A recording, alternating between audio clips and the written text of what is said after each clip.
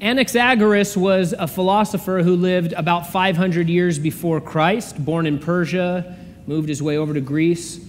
He's called by some the founder of monotheism in Europe, at least philosophically speaking. Academics, both ancient and modern, who ignore the Bible, call him that. He's also credited with coining the phrase, if you cheat me once, it's your fault, but if you fool me twice, it's mine. I like the more modern way because it sounds nice and makes sense. Fool me once, shame on you. Fool me twice, shame on me. After 20 years in the land of Haran, Jacob is done being cheated by his father-in-law. But packing up and going home wouldn't be all that simple. He and Laban were kind of like a couple of career crooks whose partnership was based on what they could each get from the other one, not based on honor or loyalty or fraternity or anything like that. And so it was only a matter of time before these two schemers' conspiracies would boil over, and in Genesis 31, it finally happens. In the end, Jacob and his large family finally break free from Laban's cruel tyranny, but it's a pretty close call. So let's take a look. Verse 1, now Jacob heard what Laban's sons were saying. Jacob has taken all that was our father's and has built this wealth from what belonged to our father. And Jacob saw from Laban's face that his attitude toward him was not the same as before. So just to catch us up, Laban had stolen all the speckled and spotted animals in violation of the deal that he and his son-in-law had made. He said, hey, what do you want as your wages? Jacob said, I'll take all the speckled and spotted animals that are in the flock right now and in perpetuity, which was still a really good deal for Laban and a bad deal for Jacob had the Lord not intervened. But they agree to it, and then Laban says, great. Then he sends his sons to go take all of the speckled and spotted out of the flock and take them 3 days away. Jacob, for his part, was breeding the strong animals for himself and the weak ones for Laban's flocks. And so between the two of them, there's only so long everyone could keep all this undermining a secret, right? This is all being done in the open. The people of the community would have said, oh, Laban's sons over there with their brand new all speckled and spotted flock that they're keeping far away from you. And people would have said, hey, what's going on here? And they would have come by. And remember, all of the flocks and shepherds would come to the watering hole together, right? That's how Jacob met Rachel. And so they'd be coming together and talking shop and seeing, hey, all of Laban's sheep kind of limping along, all gangly and looking sad. And, oh, yeah, meanwhile, my sheep are all the strongest and best. So there's only so long they could have kept this a secret. So now 6 years after they made the deal, things had become obvious and blatant. Laban's sons weren't happy. It's their inheritance that it looks like Jacob is tampering with. And Laban's not happy either. He's not the kind of guy that wants to get cheated. He likes to cheat other people.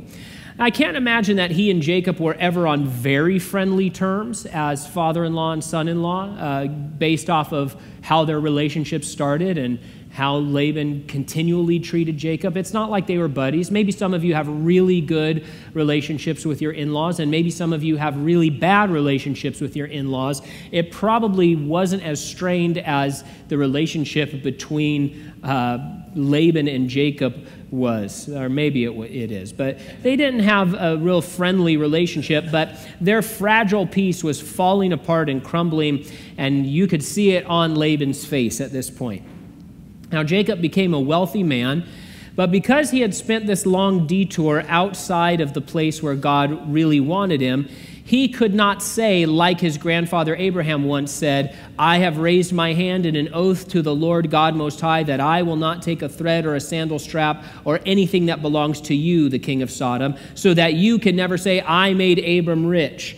And so Jacob is wealthy here, and the Lord has been blessing him, but it is just kind of interesting. There's sort of a challenge. Laban's sons are saying, hey, you got this because you took it from our father. And it's as if he had an asterisk on all of this stuff. And you just see the bumpy road of faith that Jacob has walked up to this point. especially in comparison to the road of faith that Abraham had walked before him. Verse 3, the Lord said to him, "Go back to the land of your ancestors and to your family, and I will be with you." Now, scholars tell us that where it says up in verses 1 and 2 that Laban's face was not the same, the Hebrew literally reads, Laban's face was not with Jacob. And now in that moment of rejection and isolation and frustration, as always, here comes the Lord making himself known. And he says, hey, Laban is not with you, but I am with you. I am present with you. I will always be present with you no matter where you go. And there's sort of a strange opposite thing happening here in this call that God is giving to Jacob. It's sort of like when they do a lame reboot of a classic movie. Not that God is doing something lame, but the circumstances are kind of interesting. Because in Genesis 12, God had spoke to Abram, right? And he spoke to him in this very same land, the land of Haran. And he said, leave the land of your ancestors, leave your family, and go where I'm going to show you. And so now we fast forward all of these decades, and here's Jacob, and Jacob's being told, hey, go back to your ancestral land, go back to your family. You're still not in the place where I've shown your father and your grandfather. You're not in the place where I want you to be. And so he's saying, get back to that spot. Instead of abandoning your family, get back to your family. Instead of abandoning your ancestral land, get back to your ancestral land. Get back to the place that I want you to be. You see, God had a well-established place and plan for Jacob's life, and he has a well-established place and plan for your life as well. And even though we can't always perfectly understand the will of God in every situation, and certainly we don't know what's coming tomorrow, or we can't foresee the future in all regards. With all that said, that's all obvious. But with that said, God has provided a great amount of information and revelation and the presence of his indwelling Holy Spirit for our daily living and for the course of our lives, right? We have been shown the way to go. We know in a sort of worldview sense, in a spiritual sense, in a philosophical sense, and in many cases a practical sense, the way to go in life, because we've been told in God's living word the way to go. The question is not what is the way to go in life. The question is whether we will trust the Lord and obey and follow him in that way. Verse 4 says, Jacob had Rachel and Leah called to the field where his flocks were. He said to them, I can see from your father's face that his attitude toward me is not the same as before, but the God of my father has been with me. You know that with all my strength I have served your father, and that he's cheated me and changed my wages 10 times. But God has not let him harm me. If he said the spotted sheep will be your wages, then all the sheep were born spotted. If he said the streaked sheep will be your wages, then all the sheep were born streaked. God has taken away your father's herds and given them to me. Here we see that loveliest of all Bible phrases a couple of times, but God. It's the best phrase in all the Bible, but God, right? Because if not for that phrase, all of us are dead in trespasses and sins. All of us have no hope for this life or the next, but God. And so it's always good to see that in the Word. So Laban is combative. Laban is a cheat. Laban is a tyrant. Laban stands in the way, but God. None of that matters because but God. All these years, all these difficulties, all of these trials and frustrations, but God was present with Jacob, and God provided for Jacob, and God protected Jacob, and he sees that now. He finally looks back over these last 20 years of life, and he realizes what the Lord has done, even though he was not actively worshiping the Lord, seeking the Lord, honoring the Lord with his heart or his life. It all comes into focus, and he sees that God's presence is and has been a constant reality for him. One of Jacob's sadder phrases in this passage is, you know that with all my strength I have served your father. What a waste to spend 20 years of all your strength, 20 years of significant family years, life years, all of this, spending it on a master like Laban. He didn't say, with all my strength I've served the Lord, or with all my strength I've served my own father, Isaac. No, but this spiteful, loveless pagan who doesn't care about him at all. Our masters matter, right? Your masters in life matter. Who are we spending our strength on? What masters, what pursuits, what desires, what plans?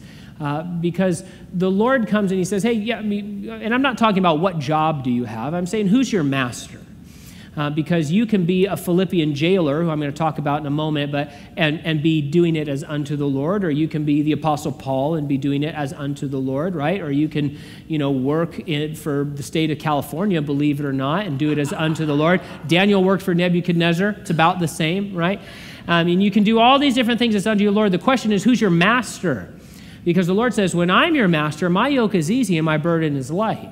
And so who's your master in your life? What masters, what pursuits, what desires are you spending your strength on?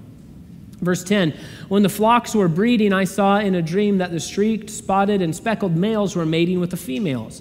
In that dream, the angel of God said to me, Jacob. And I said, here I am. And he said, look up and see. All the males that are mating with the flocks are streaked and spotted and speckled. For I have seen all that Laban has been doing to you. I'm the God of Bethel, where you poured oil on the stone marker and made a solemn vow to me. Get up and leave this land and return to your native land. So like Abraham, Jacob heard God's call but hesitated in Haran. So Abraham, back when he was Abram, was called by God. He said, leave Ur of the Chaldees, leave your family, get to the land I'm going to show you. And Abraham sort of started to obey. He brought his whole family, and then they stop in Haran. They stop in this very place, and then they're there for an extended period of time. And finally, the Lord comes back to Abram. He says, hey, it's time to go. And Abram obeys all the way. And so a similar thing is happening here. God's calling back to Jacob. He says, hey, get back to this land I want you in. And the Lord was faithful to call again, even though Jacob had been hesitating in Haran. But on a relational level, I think it's a little bit sad. It's almost as if the Lord had to reintroduce himself here, isn't it? Hey, remember me? I'm the God who appeared to you at Bethel, if you remember that. That was fun, right? 20 years ago. Also, I'm not one you made that big vow to, that you are doing absolutely nothing to make good on. That's me. You remember that? And so I think it's kind of sad the way that the Lord has to speak to Jacob. God spoke to Abraham 7 times in the book of Genesis. And when he did, you can see there that the Lord would talk to Abraham like you would talk to a friend. You know why? Because they were friends. He was the friend of God. And they spoke, in some cases, almost casually together, and the way that you would speak to a dear friend. But Jacob, he's not really a friend yet. In fact, he's going to have a fist fight with God before they really become friends, which is a crazy thing to think. But not only that, he also hasn't kept his vow. He's not even thinking about his vow. And the Lord reminds him, hey, it's time for you to keep your vow to me. After all, when was Jacob going to get around to keeping that vow? He's over 100 years old already. He doesn't have that many vow years left in the tank. And it seems like he's sort of forgotten this promise he's made. And it's a good reminder, God cares about us making good on our promises to him. Here at Calvary, we're all about God's grace. Grace changes everything. We want to be people defined by grace. We just love talking about the grace of God and how definitive it is and how descriptive it is and, how active it is, not taking anything away from that. But God does care about when we make a promise to him, whether we follow through on it or not.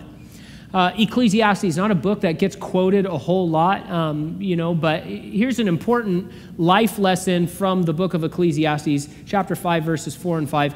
When you make a vow to God, don't delay fulfilling it, because he does not delight in fools. Fulfill what you vow. Better that you do not vow than you vow and not fulfill it. So God cares about these things. In his grace, in his love, in his compassion, in his tenderness, in his long-suffering, he still cares that we do the things that we say we're going to do for him. Chapter 31, verse 14, and Rachel and Leah answered Jacob and said, do we have any portion or inheritance in our father's family? Are we not regarded by him as outsiders? For he has sold us and has certainly spent our purchase price. In fact, all the wealth that God has taken away from our father belongs to us and to our children. So do whatever God has said to you. A theme of this passage is how God's family, Jacob's family, but by extension, God's family, God's people, are distinct from the rest of the world. There is a division. There is a difference between the people of God and the people of the world. And it begins here. Rachel and Leah say, by the way, based off of what we know about Rachel and Leah and how much they hate each other, how offended must they feel at their dad to be united and speaking as one here, right? And so we get a sense of just how bad things are in this extended family. But they say together here, listen, we are outsiders. Now that we belong with you, Jacob, we are outsiders to our family. Your version may say strangers. They felt it emotionally, but it's a reminder to us of something that is true of us as born-again Christians spiritually. If you're born again, you are no longer a citizen of this earth, at least not in the eternal sense, not in the most important sense.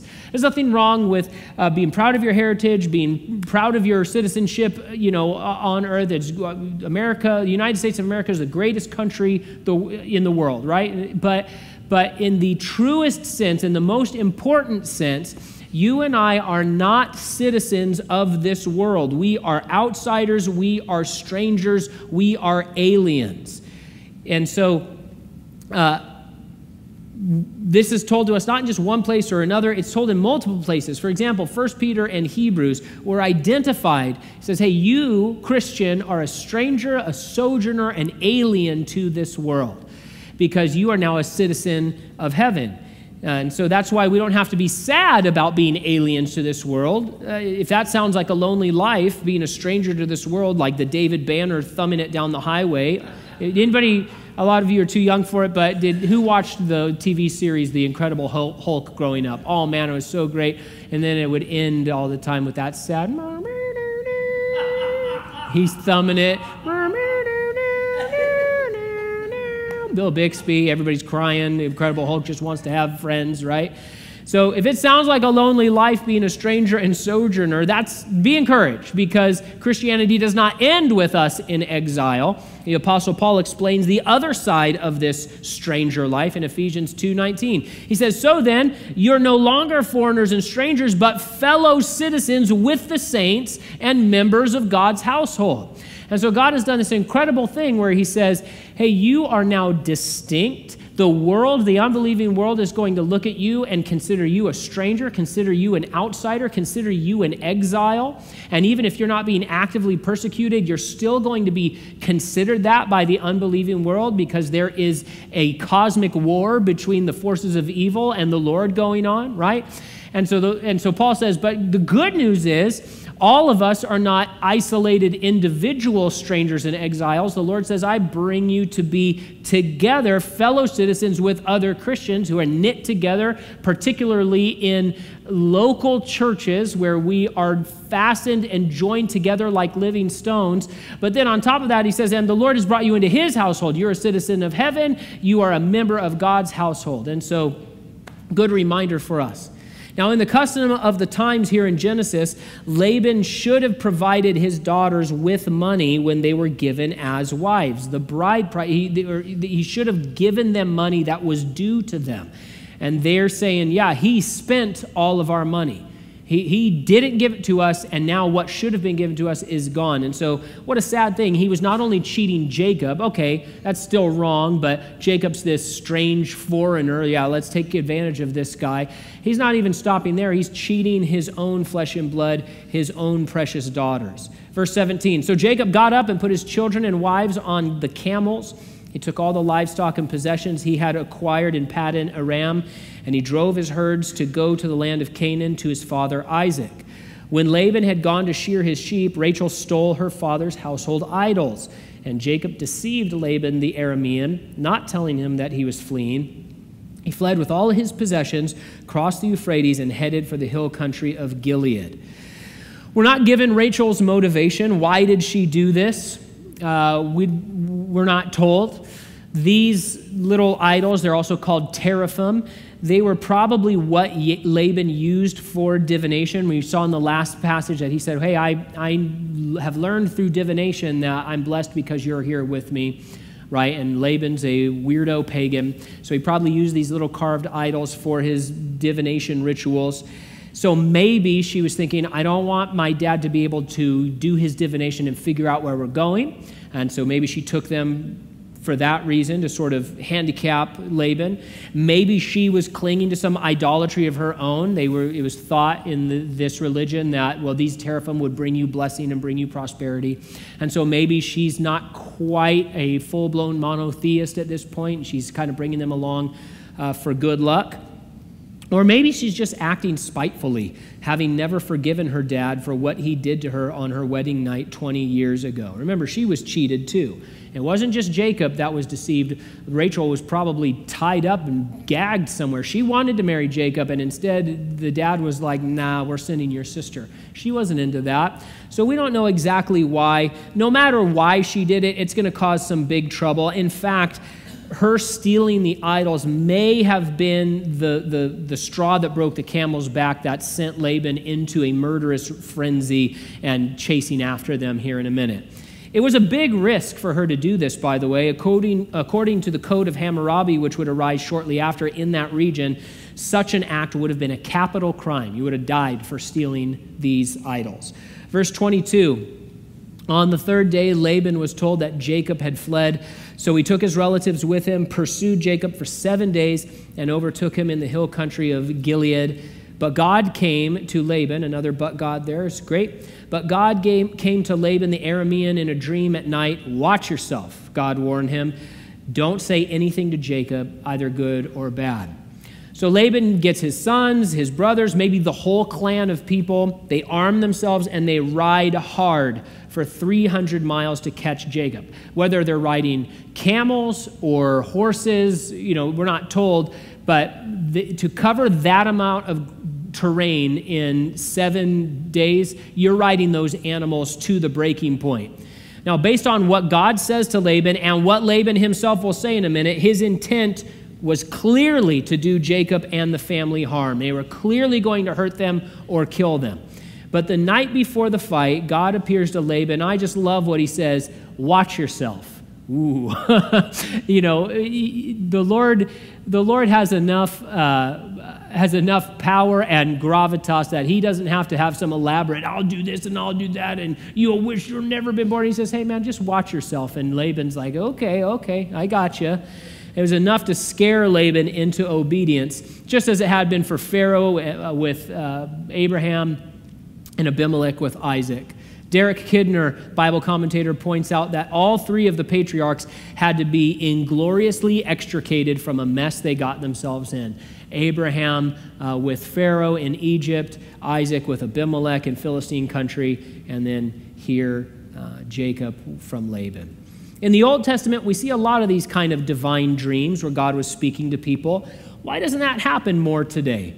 Well, God still can speak in a dream, and even Peter in his sermon on the day of Pentecost talks about how the prophet Joel talks about people will dream dreams and have visions and those sorts of things. And so God still can speak in a dream, but we just have something so much better than a dream. We have 66 books of reliable, infallible, inerrant inspiration that we can go to in our own language and look at and relook at and read and study and see what other people have said about it. And so, compared to the clarity and power of the Scripture, do you really want to rely on a dream? I don't know about you. And, if you're the kind of person that never remembers dreams or does remember dreams, those sorts of things. All I know, it's just a funny thing. Since I've had my stroke, my dreams have been absolutely bananas. Like, just crazy. They're just like stress dreams combined with movies, combined with things that have been happening. And like, they're just all one right after another. And like, it's just the craziest thing. And so I'll say that I'm glad that I can just go to the living word rather than have to wade through some hazy dream that I had, right? Verse 25 says, when Laban overtook Jacob, Jacob had pitched his tent in the hill country, and Laban and his relatives also pitched their tents in the hill country of Gilead. Laban said to Jacob, what have you done? You have deceived me and taken my daughters away like prisoners of war. Why did you secretly flee from me, deceive me, and not tell me? I would have sent you away with joy and singing, with tambourines and lyres, but you didn't even let me kiss my grandchildren and my daughters. You have acted foolishly. I could do you great harm.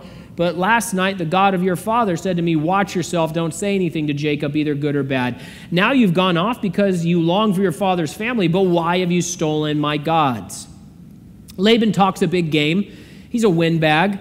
Don't think for a minute that he loved his daughters and grandchildren. In the same breath where he talks about, oh, I would have kissed them goodbye, he says, I could do you great harm. And he uses the plural word for you, we're told. His intention was to hurt all of them. He asked, why have you stolen my Elohim? Remember, that's not a proper name for our God. It is a generic term for divine beings. And so he says, why have you stolen my Elohim? What a wonderful, exciting, important reminder that our God cannot be packed up. He is not carved from wood or stone. He is not made in our image. He can't be stolen away. No, he is all-powerful. He is immutable. He is unique. He is matchless in every regard. Verse 31, Jacob answered, I was afraid, for I thought you would take your daughters from me by force. If you find your gods with anyone here, he will not live. Before our relatives, point out anything that is yours and take it. Jacob did not know that Rachel had stolen the idols. So Laban went into Jacob's tent, Leah's tent, the tents of the two concubines, and he found nothing. When he left Leah's tent, he went into Rachel's tent. Now Rachel had taken Laban's household idols and put them in the saddlebag of the camel and sat on them. Laban searched the whole tent but found nothing. She said to her father, don't be angry, my lord, that I cannot stand up in your presence. I'm having my period. So Laban searched but could not find the household idols. So in one moment, Laban is declaring his loving affection for his daughters and grandkids, and then you smash cut to him ransacking all of their stuff and just throwing it around because what matters most is his dumb little carved idols. Now Jacob had no idea that Rachel had stolen the little teraphim, and in his anger, he makes a rash vow. Had they been found, Rachel may have been executed, and Jacob could have been brought back as a slave to work in Laban's house forever, shamed by the entire clan. Don't make rash vows. It doesn't work out. We have lots of examples in the Bible of rash vows and their very bad consequences. Verse 36, then Jacob became incensed and brought charges against Laban. What is my crime? He said to Laban. What is my sin that you've pursued me? You've searched all my possessions. Have you found anything of yours? Put it here before my relatives and yours, and let them decide between the two of us. You notice that Laban hasn't said anything about the flocks. This all started because, hey, you stole my flocks. But even Laban knows that isn't true and that won't hold up in their court here. Despite all of Laban's best efforts, all of Jacob's wealth was rightfully earned according to the agreement that they had made together. You could look right over at their flocks and herds and see proof. Speckled, spotted, speckled, spotted, speckled, spotted. Not a solid colored one in the bunch. Now, no doubt 6 years ago, Laban had laughed it up with his buddies about how he was cheating his son-in-law, how he had removed all the animals and promised to give, and how there was no hope that Jacob could build a flock of his own, but he was going to work for him anyway for free. But the Lord was on Jacob's side, and now Jacob turns the tables and brings charges against Laban before the clan. Verse 38, I've been with you these 20 years. Your ewes and female goats have not miscarried. I have not eaten the rams of your flock. I did not bring you any of the flock torn by wild beasts. I myself bore the loss. You demanded payment from me for what was stolen by day or by night. There I was. The heat consumed me by day, the frost by night, and sleep fled from my eyes. For 20 years in your household I served you, 14 years for your 2 daughters and 6 years for your flocks. And you have changed my wages 10 times. If the God of my father, the God of Abraham, the fear of Isaac had not been with me, certainly now you would have sent me off empty-handed. But God has seen my affliction and my hard work, and he issued his verdict last night. Jacob did go above and beyond what the hired shepherds normally did, partly because Laban demanded it, according to his speech here, but also he wanted to be blameless when it came to his work. When it came to his job performance, he wanted to be seen as blameless. You may not like your job, that's okay, but as a Christian, do it as unto the Lord. Go above and beyond what you have to do. It will yield spiritual benefits. That way of life worked really well for Daniel and his friends, and they had really bad jobs. Peter said this in 1 Peter 3:16, "Do this with gentleness and reverence, keep a clear conscience, so that when you are accused, those who disparage your good conduct in Christ will be put to shame." So we want to operate our day-to-day lives at a high level of integrity and diligence and going above and beyond what it says on the job description so that we are above reproach and bringing glory to our Lord. Laban had cheated Jacob. That was common knowledge. God does not like it when people short those who work for them. This isn't just between Laban and Jacob. This is a consistent theme throughout the Old Testament and into the New Testament. God does not like it when workers are shorted. And so be fair, be generous, do what's right in regard to payments.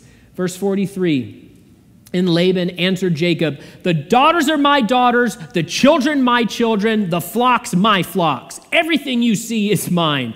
But what can I do today for these daughters of mine or for the children they have borne? Come now, let's make a covenant, you and I. Let it be a witness between the two of us." Anaxagoras, the philosopher, is also attributed with this quote that's interesting. He said, "Men would live incredibly calm if these two words, mine and thine, were removed." Laban throws a tantrum here, an epic old man tantrum. He's humiliated in front of the clan as his business practices are shown to be indefensible. He can't defend what Jacob has said. His idol theft accusation appears to be completely made up. His own daughters, who he claims he's rescuing, clearly side with their husband. He's completely out of touch with the situation. He wasn't rescuing his daughters. God was saving this family from him. But looking around, he sees he's beaten, he's done. He's afraid of this God who invades dreams and overcomes schemes. And so he's trying to save a little bit of face by making some kind of agreement here. Verse 45, so Jacob picked out a stone and set it up as a marker. Then Jacob said to his relatives, "Gather stones." And they took stones and made a mound and then ate there by the mound. Laban named the mound Jagar Sahadutha, but Jacob named it Gilead. Then Laban said, "This mound is a witness between you and me today." Therefore, the place was called Gilead and also Mizpah, for he said, "May the Lord watch between you and me when we are out of each other's sight. If you mistreat my daughters or take other wives, though no one is with us, understand that God will be a witness between you and me." Laban has the audacity to tell Jacob, "I'm not allowing you to marry any other wives from here on out." That wouldn't be right after all, when he's the one that made Jacob a polygamist in the first place. Jacob wanted to marry one lady and live out his days happily ever after with her. But Laban made him a polygamist, and now he's like, "Now don't you marry more wives, that'd be wrong." The names they give this pile of rocks both mean witness heap. Laban uses the Aramaic language, Jacob uses the Canaanite language. And so again, we see that separation. Moses keeps calling Laban the Aramean in the text. And here we have two different names for the rocks, two different deities invoked, two different lands divided by this moment. And so we see this separating out from the unbelieving world, God's faithful people. Verse 51, Laban also said to Jacob, "Look at this mound and the marker I've set up between you and me." You got to stop. I just love this so much. You have to appreciate just how crazy this dude is and how self-involved he is. He didn't set up the marker. Jacob did. Look, it says, verse 45, Jacob picked out the stone and set it up as a marker. And then it says the rest of the people did it, but Laban is just so crazy. The only person that matters to Laban is Laban. The only thing that's happening in Laban's world is what Laban is doing. He's so selfish and so self-involved and so self-unaware, and this is the kind of person that kind of heart creates. Verse 52, this mound is a witness, and the marker is a witness that I will not pass beyond the mound to you, and you will not pass beyond the mound and this marker to do me harm. The God of Abraham and the gods of Nahor, the gods of their father, will judge between us. And Jacob swore by the fear of his father Isaac. Then Jacob offered a sacrifice on the mountain and invited his relatives to eat a meal.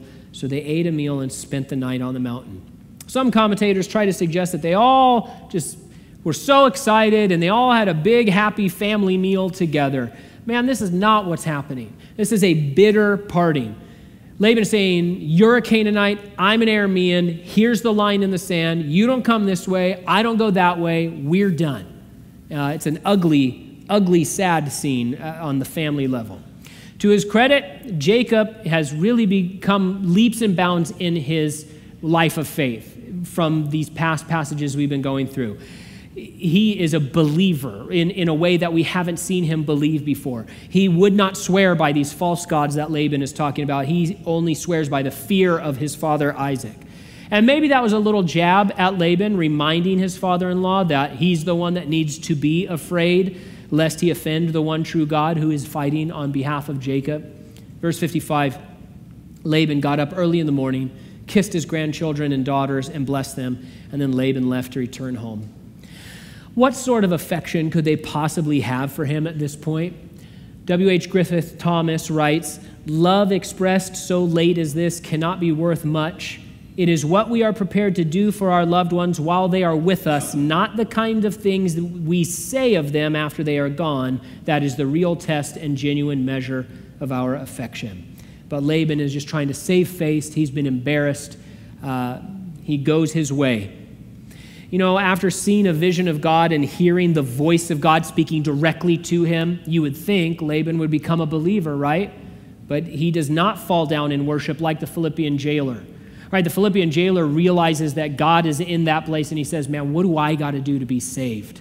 What do I have to do? I'll forfeit my job. I'll forfeit everything. I just need to be saved, but not Laban. He has too much pride. And so he returns back, having wasted the clan's time, back to his godless little house to live out his days exposed as a liar and a cheat. What a sad commentary on how hard a human heart can become. God himself took the time to speak directly to this man, and he immediately turned his back on the Lord. And so in the end, he is judged as the enemy. He is the outsider, right? He is the alien to heaven and to the Lord, and he is sent away empty-handed into the darkness of the story. And he goes away empty, refusing to believe in this God who has revealed himself to him. As chapter 32 opens, we're told this. In contrast, Jacob went on his way, and God's angels met him. What a wonderful thing. What a great contrast, showing the blessing and the provision and the grace of God. Jacob was now going the way he was commanded. But as always, with God's commands come all the promises and the benefits and the grace and the power and the blessing that he applies to those who will obey him.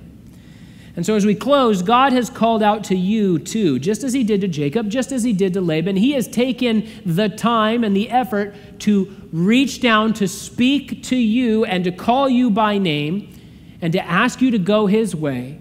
And the choice is whether you're going to turn toward him or turn away from him. And so go with God, obey his commands, receive his blessings and his provision, knowing that he is with you and he is for you, and he will never leave you on your own. And that even when times are tough, even when you have a tyrant over you, even when you can't figure out how you're going to escape some problem, the Lord is with you and he will not abandon you.